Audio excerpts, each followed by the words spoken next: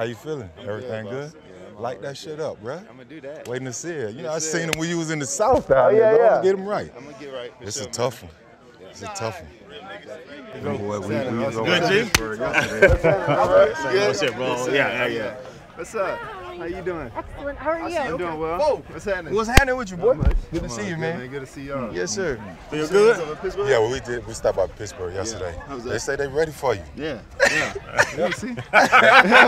It's gonna be a good one. Get on that grass first, eh? That too. That's where it all starts. Y'all got dogs in this division. Nah, yeah. This division gonna be Yeah, tough. it's gonna. I think it's gonna be the best one. Yeah. Us in the East. Yeah, this is good too. AFC, he's a monster too. I just think though, like whoever finishes at the bottom of the North is better than a ton of teams because you got to think just quarterback wise, it's you, Lamar, Joe, but then Kenny too, all first rounders. Yep. You know what I'm saying? Like, three of the four have been to Pro Bowls already. Like it's just the whole division, man. Y'all have to fight every week. Yeah. Two gonna come out for sure. Huh? Two Oh, gonna come they'll out for get sure. two. Yeah, two they got a for chance to sure. get three though. Yeah, with the seventh. You know what I'm saying? Like that's the thing. We gotta start fast. 'Cause I think in the first 4 games we got all 3 division teams. Really? Yeah, I think it's. I know the first 2 weeks Pitt, is like that. Tennessee, and then Baltimore. Dang. Yeah. Golly. Yeah, you gotta start right. Popcorn ready. Fast.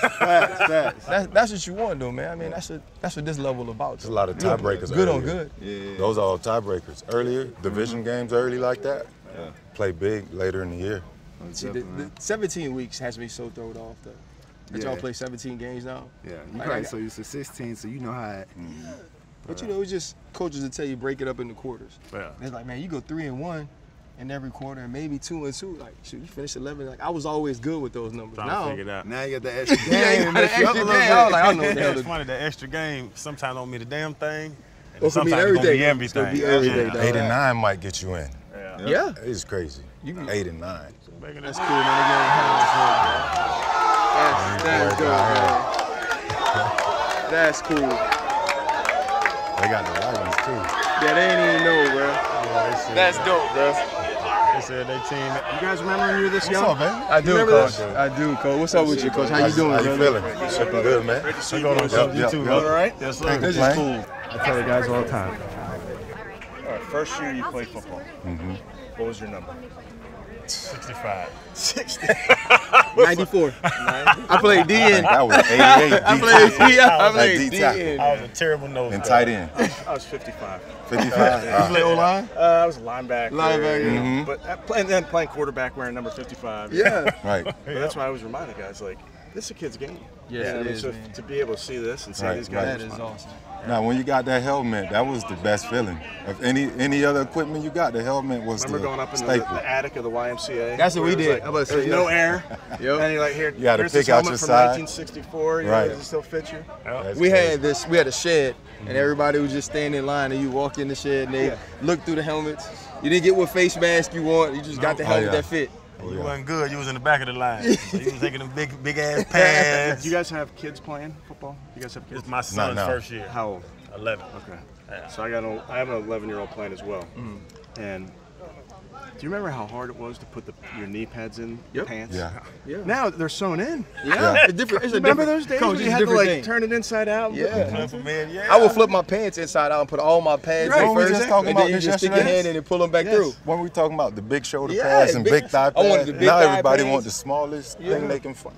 I know you watch Yeah. the tape from the 80s shows up those shoulder pads. Huge. Even the quarterbacks. How the hell you And everybody that run, it looked like they was running like this. Right. Right. Pads were flopping. Score, so Oh, Nick's yeah. ready? Okay, he's over Okay, there. we'll He go. just called us. Okay, Yeah. cool. Doing You got. something. We'll be able to practice, coach. Yeah, we're good. Yeah, we did practice. Yes, sir. Good to see you too, coach. Yes, sir. Appreciate y'all, Coach. Thanks for coming. Great Yeah. seeing you. All right, coach. Good to see you, man. I was telling Pat P that when we was in Pittsburgh, I said, man, when you get in these competitive rooms and the environment makes you better. I said, if I'm coming to you on Wednesday, hey, Pat P, look, I watched first and second down pass, right? I was like, when they get in play action, we get this formation, here's how we're gonna pass this off. I said, if you can't come back to me with, yeah, I saw that too, I was thinking we do this. Yeah. I said, that's an issue. Yep. Very. I said, so eventually, I said, if you're a High out competitor the and you care, eventually you like, hey, RC ain't gonna be coming to me on Wednesday with stuff I don't know. I'm confused. And I'm confused. Or stuff I can't have conversations about, or I can't bring him something to get better. I told McVay that same thing. What we used to do on Wednesdays, we take the leader or the vet in whatever position group, we just go to their crib and let the tape run for like an hour. And like, let's just share notes together.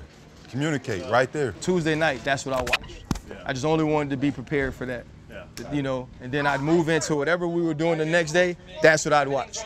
Then on Friday, I'd watch. On Friday, I'd watch the games and have it called plays.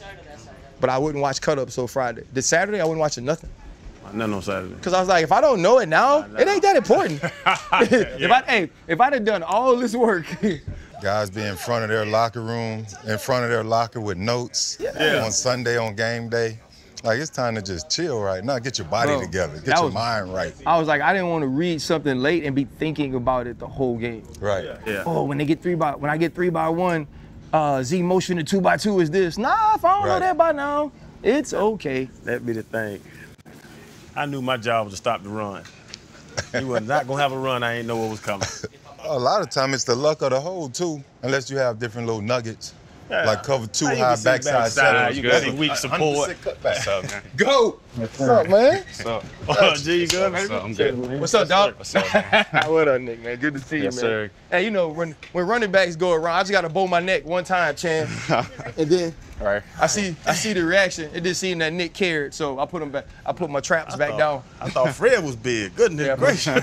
Bro, when he was sitting next to Maurice Jones-Drew the other day, who is rounder now, for lack of a better term. I was Stay off my teammate, man. That's still my dog. And I was like, dang, Nick Wyatt dude, man. He's just a big dude. Hold up, limitless.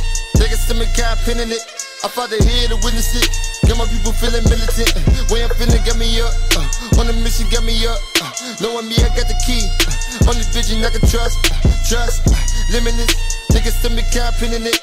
I fought the head to witness it. Get my people feeling militant. Way I'm feeling, got me up. On the mission, got me up. Knowing me, I got the key. But man, thank you so much, man. Yeah, I appreciate it. And welcome to the show. I'm excited because I never hear you talk. I didn't know you had a voice till like 3 weeks ago. Obviously, Fred Taylor, Chan, I'm RC. Just want to get right into it because you're just giving us your time. And the time of year, we understand is tight. When you left Georgia, you wrote a letter to the fans. And in that, it said, my family has started a legacy and I want to make them proud. And in that, speaking of Chubbtown, John Henry Chubb, you know, was it North Carolina, South Carolina? Right? And they go down 8 sons, 1 daughter, and they start Chubbtown. They were free blacks at the time. When you have that sort of legacy behind your name, what does that mean to you? I mean, it means a lot. I know I'm carrying a lot with my name. You know, it's not just me as an individual. It's a legacy, as you say. You know, my family, they have a neat story. You know, very strong people from 1800s, 1700s to be free at that time. You know, it's incredible. And just hearing the stories from growing up, living really close to Chubbtown, and my dad being a part of Chubbtown helped build my dad's dad building. You know, still working in it and things like that. I mean, it's special to me. You know, and to be able to go back and see when my family started and to have Chubbs now. I mean, like Bradley.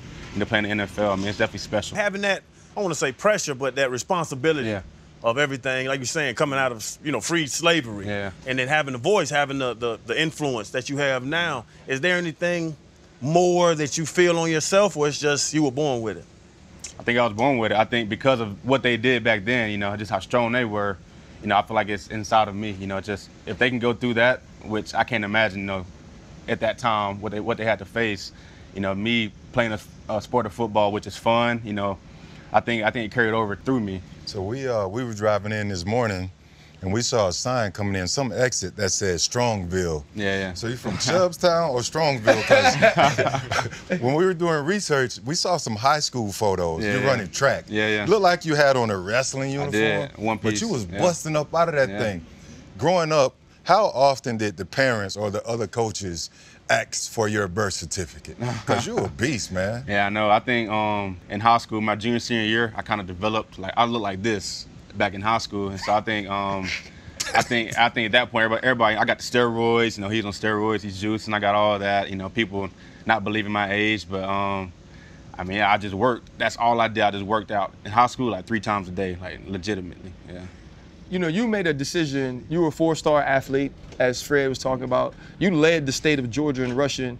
You went for what, 2,600 one year, I think 2,600 the next year, 38 tubs, then 41 tubs.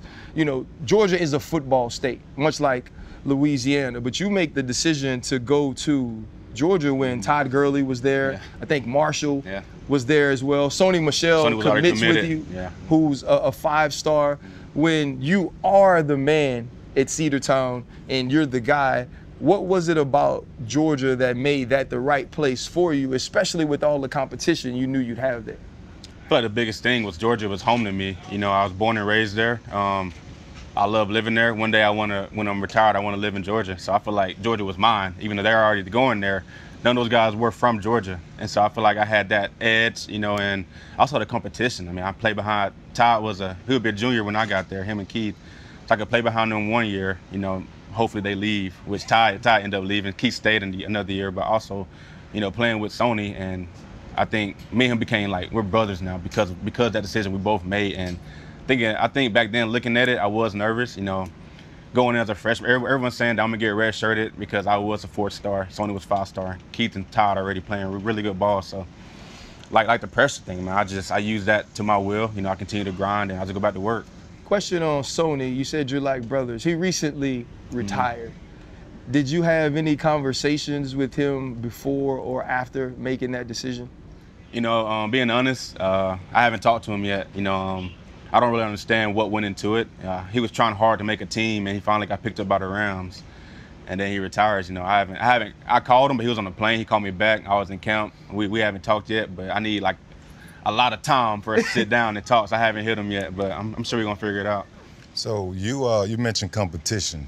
When you got here, it was Carlos Hyde and I think Duke Johnson, 2018. You guys traded Carlos to Jacksonville, and you were inserted as a starter. You haven't looked back since then. 4 straight Pro Bowls, tons and tons of carry. You lead the all running backs in yards. I think over like 6,300 yards in 5 years. Some would probably call it wear and tear in this state where the game is. But do you consider yourself the best running back in football? And let me say this. You weren't always in my top 5 backs. And it's no knock necessarily on you.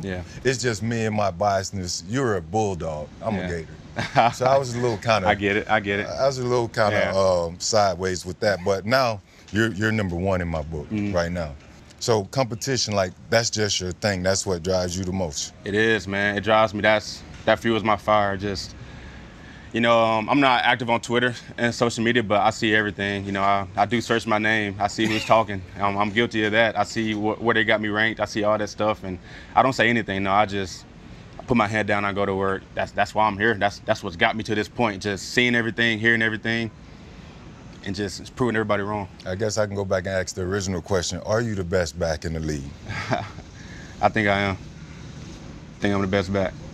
As you talk about Georgia with the competition with Gurley and Michelle, and you have no problem going to play, and then you come here, Kareem was here, and you have other good backs.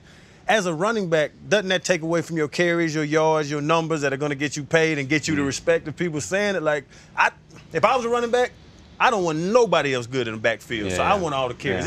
Shouldn't y'all running backs be selfish? That's the story of my life, man. Playing with Sony all throughout college and coming here and, you know, playing with Kareem. But you can look at it like that if you want, but me personally, I like it because, I mean, you're sharing the load in a way, and also, I mean, it helps you out in the long run. But the way I approach it is I know I got a certain amount of carries, so I got to break one. I got to break 1, break 2, and I get the chance because I know at some point Kareem's going to get a chance to break 1 too. I can't let him outperform me, you know. So at some point I gotta hit the home run, and I gotta separate myself from whoever I'm trying to backfield with. I want to take you back because you mentioned all the competition that you've played with. It's October 2015, early on against Tennessee. You get a carry. I think it's a video that most of us have watched and winced in seeing it live. Everyone's scared because you were such a dynamic player as a young sophomore at Georgia, but to see something like that happen to a young man with so much promise, it's always, will he ever be the same? Can this guy get back to everything he's always been? When you're lying on that field in Tennessee, knowing you suffered a serious knee injury, what were the thoughts in your head as a young man? Yeah, I still remember it, man. It was a crazy time for me just because I had, an incredible freshman season.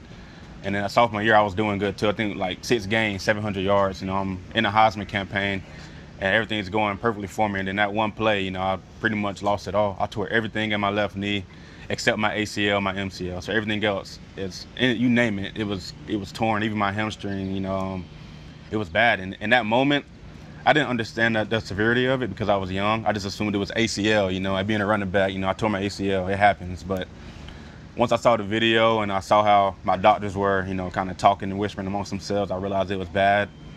And I remember thinking back to like when I was in high school, I saw Lattimore. He had kind of a similar injury, and so I don't know what happened with him, but I know he didn't really come back. He didn't really play anymore. So in my mind, I'm thinking, my career is probably over. But I'm thankful for Georgia, my family, and just God, just for me getting back to myself and being able to, make it to the NFL. And have a great senior year at Georgia, and just to be where I am now, I'm just thankful that, things didn't go that bad for me. You've gotten to the point now, you're looked at as the premier back in the league. And right now, running backs are in a position that seems to be devaluing their worth as players, yet continuing to utilize them for success on the field. You guys had an opportunity to get on the Zoom call, and this was prior to Saquon deciding to go to camp and, sign the 1-year deal with the New York Giants. But there's Tony Pollard, who's out there, who will be playing on the 1-year. Josh Jacobs, not reporting to camp. And you, who aren't always extremely vocal, you spoke about the call and some of the things that you guys tried to communicate during that call. How do you feel about the running back position and the way that they are being treated as it pertains to contract negotiations? Yeah, I think we're in a tough spot. Fred, you understand too. They use us in every way. We run the ball, we catch, we block. That's the 3 most important things in football, and we do all 3 at a high level. But when it comes to negotiations, they don't value that because of our wear and tear. I assume that's why they assume we will get hurt, at a faster rate than anyone else. And they also assume that we can easily be replaced. Yeah, it's tough. That's why, I work as hard as I can because, for one, stay healthy, and 2, I don't want to be replaceable. I don't want, they think anyone can come in and do what I do. But as far as a whole, they have us where they want us. What can we ultimately do? At the end of the day, it's their call. We can sit out, but we're going to lose money, and they can replace us. They're going to try to replace us. And in some cases, it's worked. Eckler came in behind Ingram.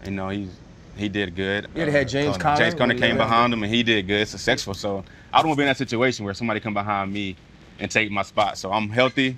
And first thing first, I'm healthy, and I'm separating myself from everyone around me. Now, I guess I won't say the argument, but the thought is that a team with a running game can't keep up with them quarterbacks. If you're going to run the ball, you need 12, 15 plays to score, where Patrick Mahomes go out there in 2 and 3 and bing, bing, bing, bing, bing. What would you say to people that say, you can't have a Super Bowl winning team right now if it's run-based?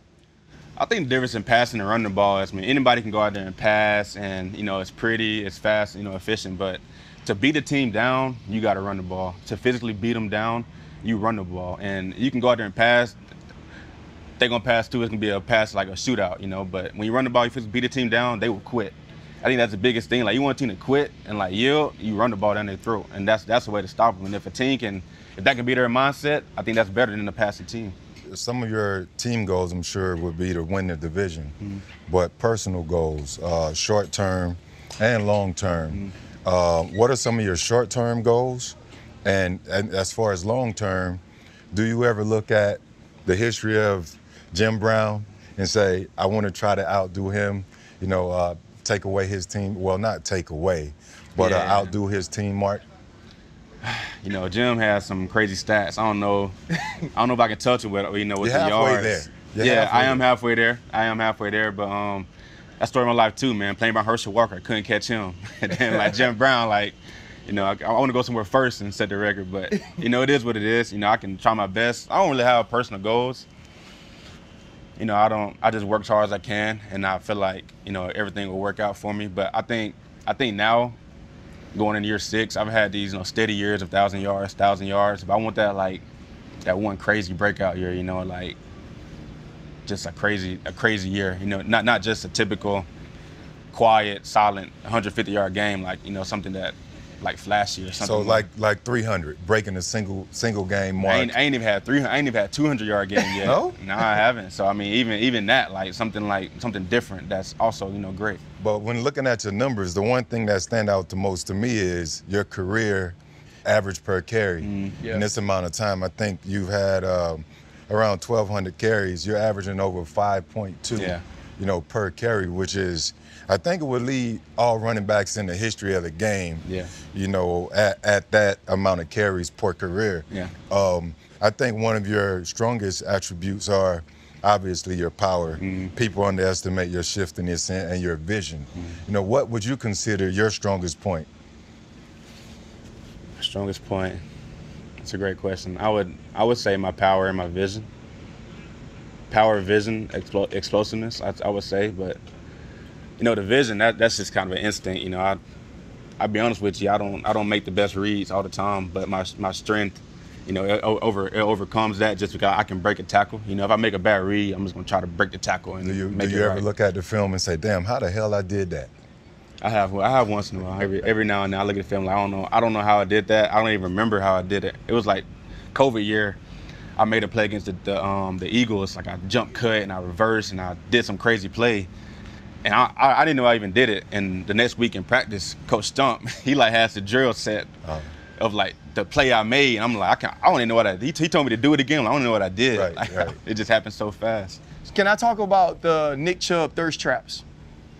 Right, so you know, you're not active on social media, you said, but you will, you know, search your name just to get a little motivation from people doubting you, especially after all of your accomplishments. I know you're not going to be on social media with your shirt off and stuff like that, but a Nick Chubb thirst trap, they come around every off season around July, right? There's going to be like 700 pounds on the squat bar. It's gonna be a lot of high school kids jumping around, real fired up. They use the tsunami bar so it could bend, and now everybody on TV is like, oh, the bar's bending. I'm like, well, that's what it's supposed to do, guys. Nick's tricking y'all. He ain't gonna say that. But you go back to your high school in Cedartown and work out, and we're not in the time where Fred played, right? Where you had to train in the sandbox by yourself because they didn't have facilities around in the early 50s. You know, this is probably right after Chubbtown was founded. But not for real, you know, you go back every year. Jamie Abrams, who's the coach that was hired there, said you were at the introductory meeting, right? Like you were just one of the guys. What is it? Mike Worthington, I think, is the trainer there. And you said you owe him so much for your career. In an age where you get to watch everybody train because at these different facilities and these different places, you still choose to go back to your hometown and get that real grind in. What is it about your school? What is it about where you're from? What is it about that training that always brings you back home? The biggest thing for me is just, you know, I remember how hungry I was as a high school kid, and it's so hard for me to tap into that mindset again. You know, I can't be that hungry kid that worked out 3 times a day.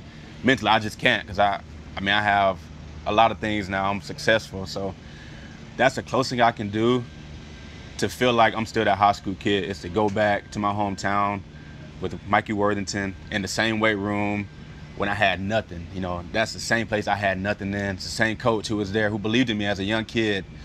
To go back and just to feel all that again, that is just, it works magic for me. It's a blessing I'm able to do that. It's a special feeling, and I mean, all my success comes from me going home in middle of Cedartown, which is nothing around, and just grinding for 6 months straight. And bro, on leg day, you just say put it all on the bar? Like, is there a number? Because you count 670, 750, whatever. It's just all of it, coach. Put it all on there. And the fun thing about it, I don't really have a max. I just stop at some point. Like, I just be like, all right, that's enough. That's enough for this year, you know. But yeah, it's because Worthington, man, he pushes me, and sometimes I don't feel like doing all that weight. He say, Nick, when you was in high school, you would have did it. He just like takes me back to, you know, me being hungry, and he just stays on me, makes sure I'm working every day, and I get under that bar and I squat, and that's motivation too. I mean, I don't want to fall and get hurt, get down, so I gotta pull it up. You know, before every game, right, there's the uniform check man, right? The guy that comes around, he checks your uniform, and if you're a DB, there is something you're gonna have to dispute every game, right? It's a towel in the wrong place, my socks or something like that. I know for certain Nick Chubb has never in life gotten a uniform fine. You remember the little dude, the uniform guy that's on the wall that got his gloves on and he stands straight up and his socks are pulled all the way to this spot? Yeah. That's you dress exactly like that every game. I hear that. Nick, I hear that all the time. Why no swag? Why don't you try at all, bro? I don't know what they want me to do. I got the socks and the gloves on. Like, what else? You want me to wear a sleeve, visor? That's just not me. I'm just not that person, man.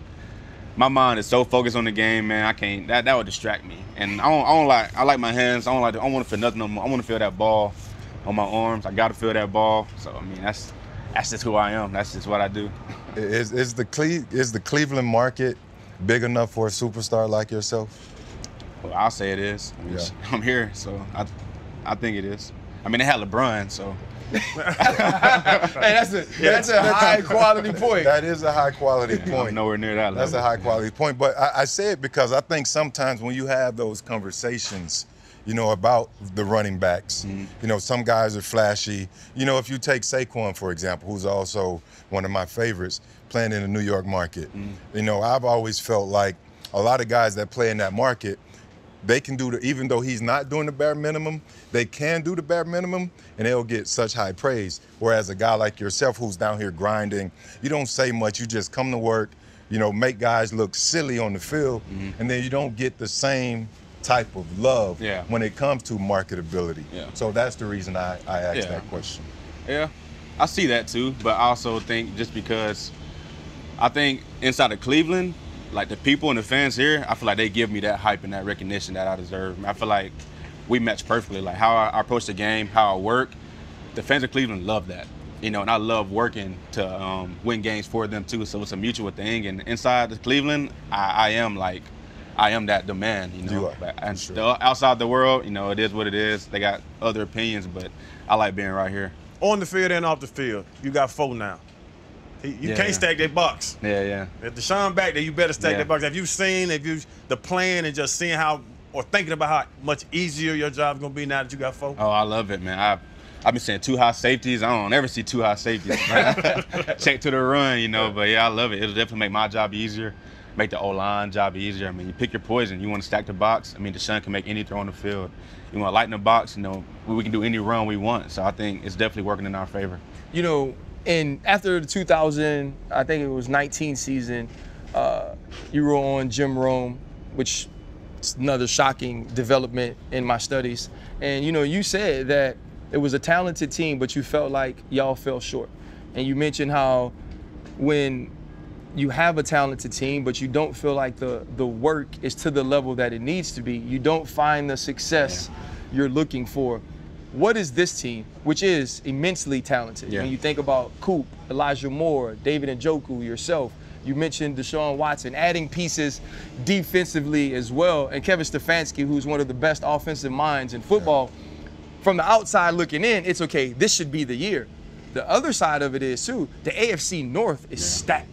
Right? You have first-round quarterbacks everywhere. You have teams that's going to the Super Bowl, MVPs, all of those things. What are you guys focusing on this year so all of that talent can equal wins on the football field? Yeah. The biggest thing we're focusing on is ourselves. We practiced in Greenbrier for 10 days. It was private. No fans were there. It was just us worrying about us. And then we came home and we're not really doing much now. We're not really traveling. We have a joint practice with Philly, but other than that, I mean, it's just us worrying about us. Our public days, maybe 8 days, fans can come. I think the biggest thing is us being the Browns and head down, grinding and working. And one of our sayings is that we just work. We're a team and we work. And I think this year we've been working very hard. Guys have been doing extra. Guys have been, in the weight room longer, stretching more. And I think all that just coming together, it's just put us in a position where we are a better team. Going forward, when you think about what the traditions here are, you mentioned your fans, bro. Like, when I played in Pittsburgh, when we came here, we expected to win. Ben Roethlisberger won a lot of games here. But the fans always showed up. They always talked cash money from the stands. And they've been waiting for a champion, waiting for that team to explode and bring something to Pittsburgh that they haven't had. When you think about the city of Cleveland, how it fits you, how much, though, do you want to get that win for these fans who have supported no matter what was going on in Cleveland? They've supported the Browns. Yeah, I mean, these fans here are the best in the world. I mean, they 0-16. That's gonna be full, and it's gonna be all Browns fan. We're undefeated. They're rowdy and intense, and I think, man, just having them at our side through thick and thin. We've been horrible at times. Like even when I've been here, we've been bad, and they've been right there with us, no matter what. And I think they deserve it more than anybody, just to have at least a winning team. Like we can give them a winning team at least, but to have further than that, like a championship, a Super Bowl. I mean, man, I've heard stories about, when LeBron James won the championship and they had the parade. I heard that it was crazy. And the people would say, that'd be nothing comparative if y'all won Super Bowl. And I believe that wholeheartedly. I think if we won Super Bowl, I can't even imagine what it would look like downtown. It would be bad. What do you care about other than being the best running back you can possibly be? I know you supported sudden infant death. You wanted to bring awareness to that with your cleats. You go back home and train for 6 months. What are your other interests other than this? It's my family, my mom, my brother, my little sister, and my brother and little sister's kids. They have, my brother has a daughter, my sister has a son. So I think just hanging out with them at home, that's all I care about, is my family and football.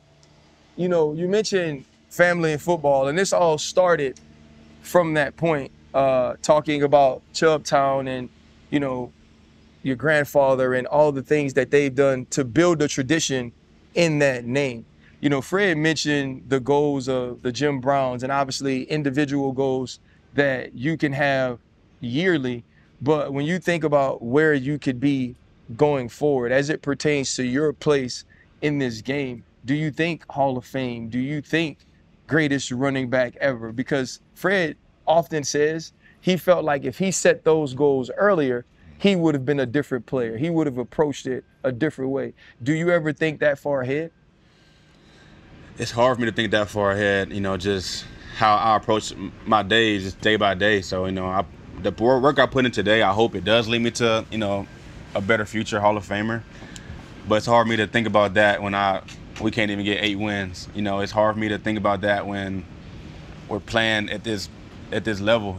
My mind is just on helping my team win games and, playing my best to help my team win. I want to have a great game to help my team win. That's the biggest thing for me. How does that work for you though, right? You great high school player.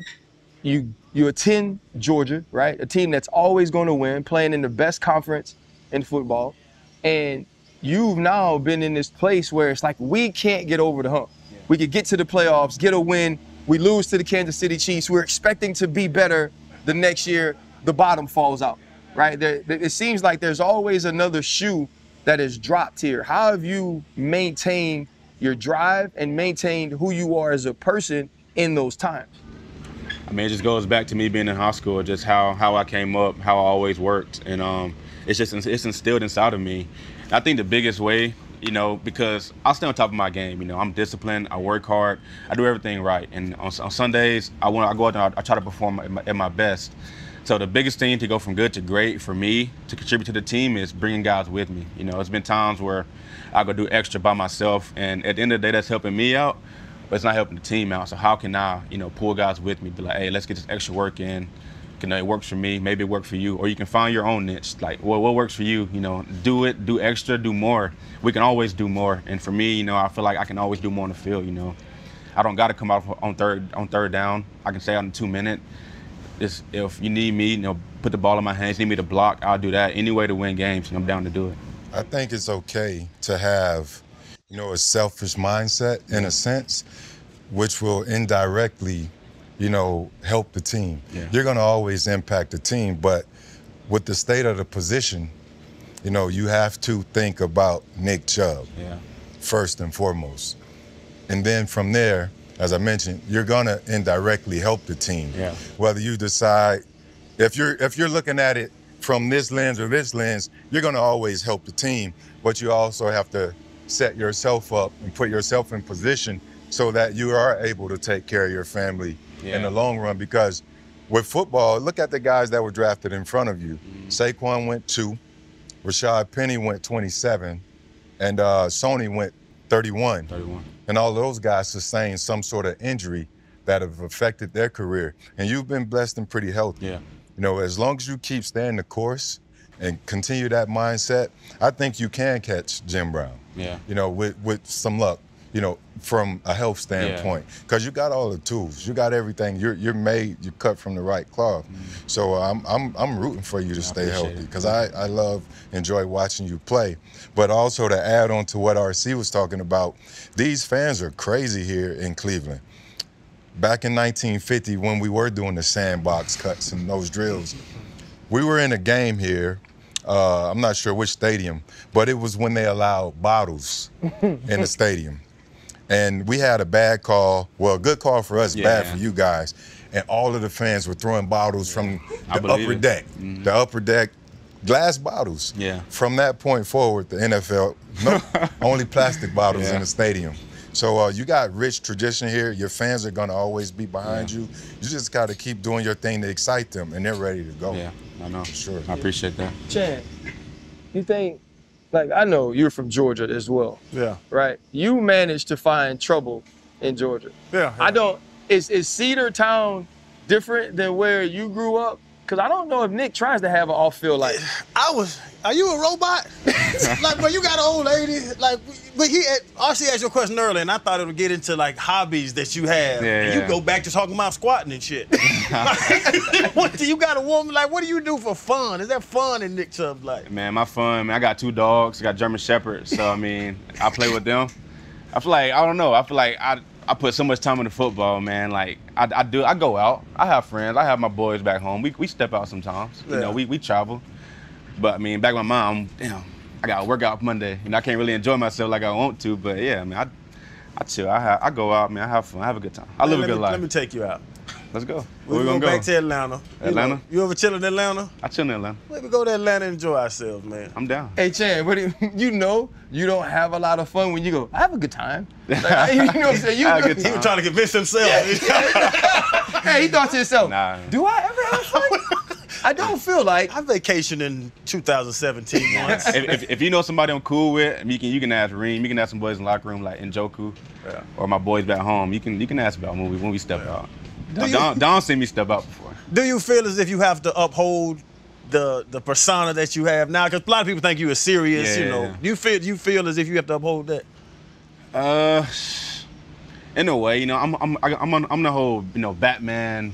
That's my thing. Like, I like Batman. I feel like I gotta uphold that in a way. Like Bruce Wayne. Like, I wear all black when I go out, or I don't talk much. You know, you don't really know much about me. Like, I'm an enigma or something. But when I'm out with my boys, man, I try to relax. You know, I don't really care. It's unquestioned to football people who you are and what you mean to this team, what you've done since being drafted by the Cleveland Browns in 2018. But to the rest of the world, I think it's still not as known because you guys don't win, right? They're not propping you up on that national platform that some of these other running backs get. And you said earlier you do think you're the best back. What do you feel, though, if any, is your responsibility to put this position in a spot where they can get paid going forward, where they can be treated differently? How do you feel you can affect that, whether it be by your play or your word? It's by my play, for one. Just staying healthy, which I've done a good job of, and just playing at a high level and not being replaceable, and take care of my work. I feel like I do all those things, but the way I could help out more would be being more vocal, which I'm not natural. You know, I've always been a quiet guy. People never look to me to talk, and all of a sudden everybody want me to talk, you know. So now it's like, talking to us. Like this, you know what I mean? Like, everybody want to interview me now, want me to talk, want me to be vocal on the field, which I've never done. And so it's a challenge for me, but to get my team better and to get the running back position better, you know, I got to speak up, and I got to be a vocal guy. I got to be a leader, you know, for now even the NFL, you know, and for my team most importantly. But it's a challenge for me just to even do this, just to talk, and I don't let people in. But I think for Cleveland and for running backs, I mean, I gotta do a better job of talking more.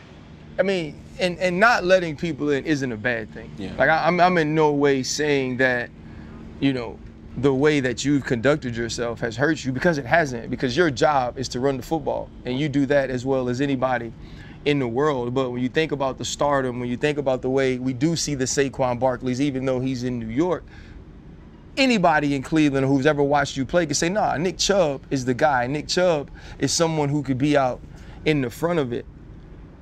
What is it going to take to get this team elevated to that point? Not just the work. How do the 2023 Cleveland Browns compete to win the AFC North and become a playoff team? If I knew that answer, yeah, we just do it.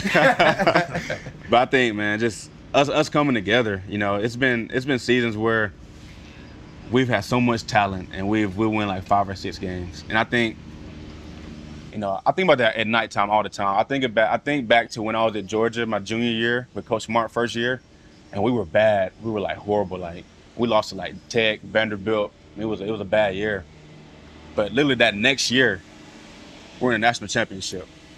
And so I always think back to like, what was the biggest difference to get us from being a bad team to the next year going all the way? When I stay up at night thinking about it. Like I really stay up thinking about what the difference was. And what I can think of is just our team was player-led.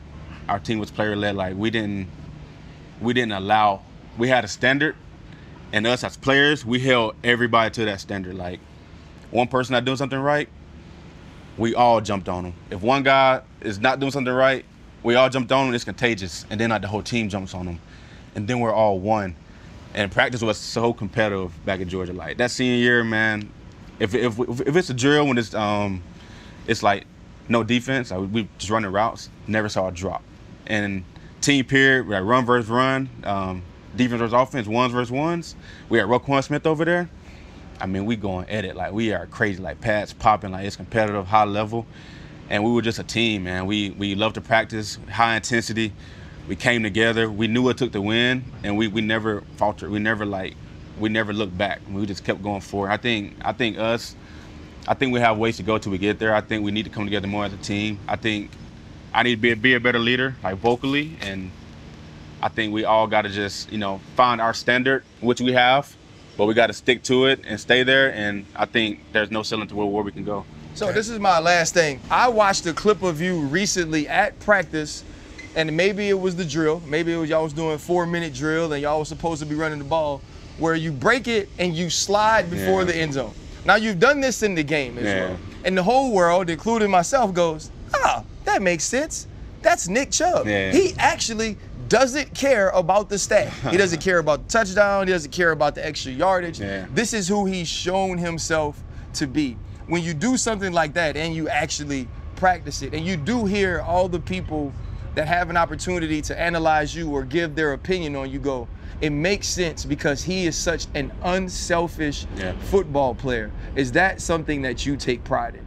I do. I'm a team player. I mean, everything I do, like when I'm squatting, when I'm working out, running, like the only thing on my mind is my team in Cleveland. Like that's the only thing I care about. I'm doing that for everyone around me, just so I can be in the best shape for when I come back, so we can win games. I can do my part. But I do take pride in it. But you know, last year it came back to bite me because I didn't go down versus the Jets. I ended up scoring. We were like 2 touchdowns, a minute left, and they come back and win. You know, so but yeah, that was a 4-minute drill yesterday. Well, 2 days ago. But bro, just as your homeboy now, I say, you taking money out your pocket though. As quiet as you are, not going out, like Freddie said, you're one of the best backs in the league. You're one of the most explosive offensive players in the world at football. You should be on way more commercials. You should have way more crap. But like Baker had all the commercials. See? Like you ever think about that? Like you're saying, I thought of it because I already said how unselfish you are. But can't you be a little selfish with your money?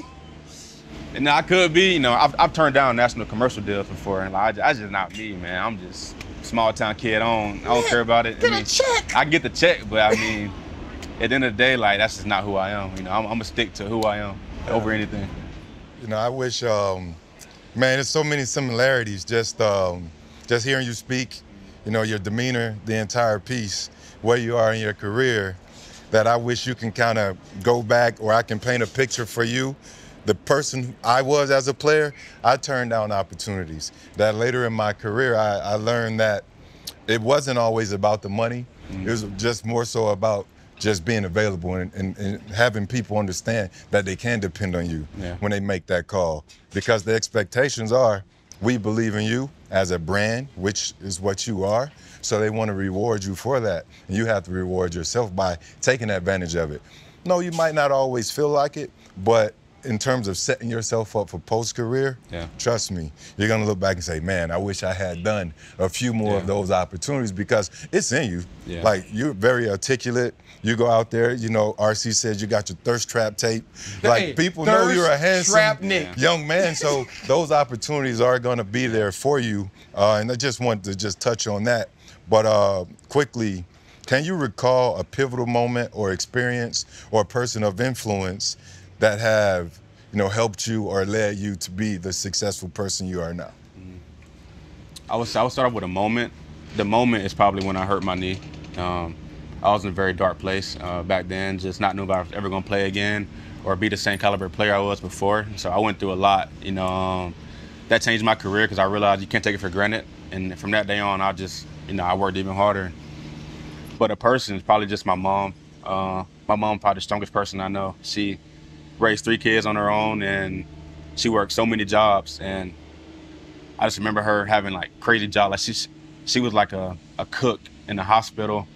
She would work at the Atlanta Dome, like in the concession stands, to make sure that me and my brother and sister had everything we wanted and needed. And I think just her working as hard as she did, you know, now I want to work as hard as I can and pay her back for all the good things she did for us. I love it. Well, man, we're all big fans. It's hard for me to be vocal about my fandom based on where I played football in Pittsburgh, but I do, man. And the biggest compliment you can ever give offensive players, I felt that way about Fred as well, is like, I'd go to war with that dude. If I had that guy on my team, I feel like I can win. And I think every Cleveland Brown fan feels that way about you. Personality, whatever it is, man, when the lights are on, bro, you always show up. And that's what's important, bro. We wish you the best of luck. I mean, there's 2 weeks this year. You can sit out. You play Pittsburgh. You don't have to be out there. You know, you figure 15 weeks, you'll still rush for like 1,400, you know, make the Pro Bowl. But nah, man, best of luck this year, bro. Thank you for your time. Appreciate y'all. Yes, thank you. Hey, that Joker do too. He ball behind tight. Hey, look, baby, got the dressed like the uniform, man. It's a teach tape, dog. It is a teach tape, dog. Hey, when you get to college though, and you got Keith there, Ty, you there with Sony, there was never a time where you was like, hold on, man, I might not play. Like, I did think that. I thought I was gonna get redshirted. I did, really? Yeah. Cause you know Todd, Keith was actually, he had like same year as Todd. But Keith got hurt, and it's only like 5-star. He was like starting ahead of me, I guess because of that reason. Right. But, yeah, I was fortunate. It's kind of like the Frank Gore story. You know, Frank going to Miami behind all those guys, and he sort of came out to be the best one. Right. You know, in the group, and he played the longest, all that different stuff. It's a good story. Hold up, limitless. Take a stomach, got pinning it. I fought to hear to witness it. Get my people feeling militant. Way I'm feeling, got me up. On the mission, got me up. Knowing me, I got the key. Only vision I can trust. Limitless. Take a stomach, got pinning it. I fought to hear to witness it. Get my people feeling militant. Way I'm feeling, got me up.